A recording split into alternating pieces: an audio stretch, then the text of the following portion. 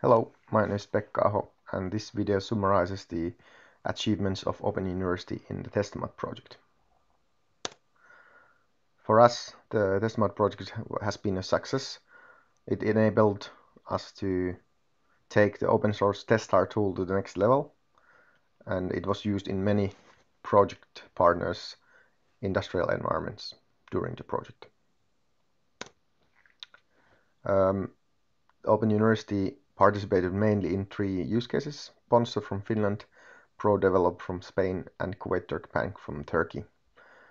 And in addition, we had technical collaborations, for example, with Testwerk from the Netherlands and Axini, also from Netherlands, and Parsoft from Germany. And a lot of smaller collaborations were also during the project. The main achievements, especially technical achievements, were adding new features to TestStar tool.